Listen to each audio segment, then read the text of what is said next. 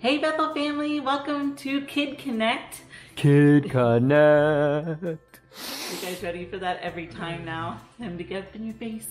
We're so glad that you're here with us today. I just look forward to Kid Connect and connecting with you guys. Yeah, and for some of you, we're seeing you right after the Church on the Lawn. Yeah. So, just a reminder, we're doing that. We're meeting back on the church property, outside on the lawn. It was so much fun last week. It was. And I'm sure it was fun this morning because it starts at 9 a.m. and we're showing you this is going live at 10:30. So, be sure to check that out. Find out all the information at gobethelchurch.com. And now, for those of you that are watching, kids out there, parents, today what we wanted to do is we want to share two really big words, two really big words for you and kind of explain in a very simple way what they mean. Yes. And those two big words are how many words? How many? 3. No, I'm just kidding. It's two. Two big words is justification and sanctification. Yes. I'm sure if you spend any time in church or if you read a book on the Bible or in commentaries, different things, you're going to hear those two words. So we want to give you a very, very easy, simple explanation of what those mean. And so you will be so smart. So smart. So if your kid's watching this, you can walk up to your parents afterward and be like, well, I'm justified. How are you? And explain it to them. It'd be really, really cool, okay? So Miss Kristen's going to go first. I got the first one. And the first one is justification. And sometimes we see these words in the Bible and we kind of just glaze over them because we're like, whoa, that's a big word. Not even going to touch it. But we want to explain to you because these are very important words. And justification means to be made right with God. Pretty simple explanation for a big word, right? When we are saved, we are immediately made right with God. Let me read you this verse from 2 Corinthians 5:21. And it says, "For God made Christ, who never sinned, to be the offering for our sin," remember when Jesus died on the cross, "so that we could be made right with God through Christ." So that's why Jesus died on the cross, was because immediately when we ask him into our lives, we are forgiven and we are made right with God. Yeah, and that's what, when you see, we're like, well, I don't remember seeing those words exactly in the Bible. It's these, people have taken all of this stuff and added these, they're like, this is what we're calling this. And that's the being made right part. So do you want to show the... Yeah. Let's see. We've got this rag here. It's kind of... You can get see it that? nice and tight. It's nice and dirty, right? We did some cleaning and, got some of our... That dirt. was all just out of Pastor Anthony's hair. Ew. Yeah, I just went that like would this. Be gross. No. So yeah, we did some cleaning and you get all this dirt all over the place. And then let's just say that this is our life. Sin, right? This is sin in our lives. Dirty. Cannot be near God. And when we ask God into our lives, what happens? Immediately we are made clean. See, clean. Nice and clean. Before no God's eyes, we are justified, that we Yes. can now come into his presence Yep. and be a part. Now, the second word, can you say second, number 2? So justification just means, it's right there in the word, that you are made right before God, that you can be in his presence, that you are made clean. That's right. So, justification is I am right before God.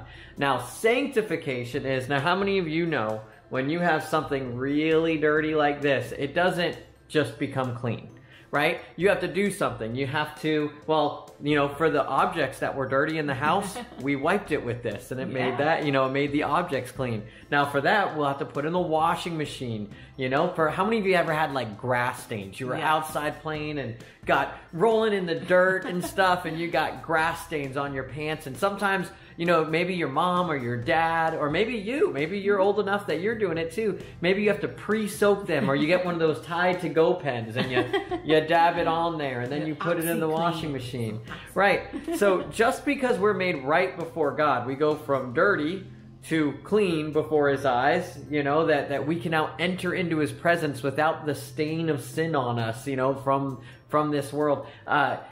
Sanctification is the process. Yes. Right? It's the everyday process. It's the part that we say, I'm going to be more like Christian. Yes. What does it mean? What does that word mean? It means Christ-like. We're just trying to be more and more like Jesus every day. Right. And so, you know, part of this, maybe you have a really bad temper.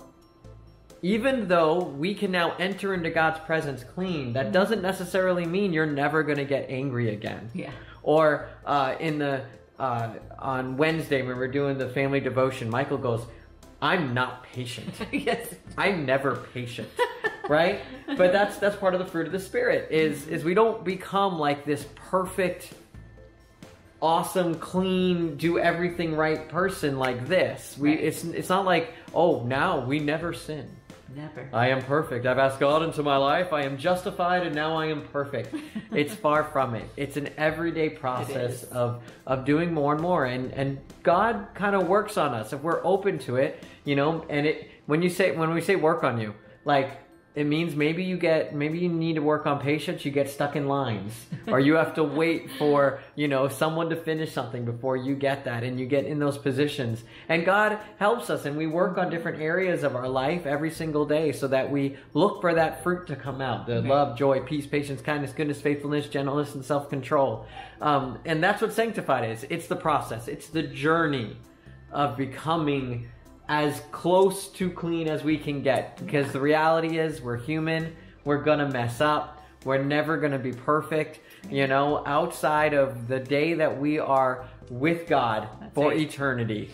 That is when the sin and the temptation and that stuff will go away and we'll just be able to be in God's presence with how he originally intended it to be one with him and to just be in that perfection, you know? And so we don't have to, it's so great because justification means, hey, I can have a relationship with my Creator. And sanctification is, hey, I don't have to be perfect to be in front of my Creator. Yeah. I just have to be, you know, I'm working toward being more and more like that so that I am loving and caring and compassionate and kind and have self-control and all of those things. That's right. So 2 big words. You just learned 2 big words. And they mean 2 huge things. Like 2 huge things. They do.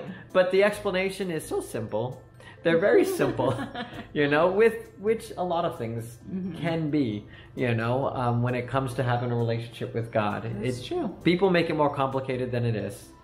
And we just have to, you know, talk with God, spend time, and there we go. Yeah. Speaking of talking with God. Yes, I would love to. Let's pray together. Dear Lord, thank you so much for just giving us your word so we can learn about these things and learn how to be closer to you and become more like you. And we just thank you for sending your son to allow us to be justified in your presence and to be sanctified, Lord. And we just thank you for sending your son.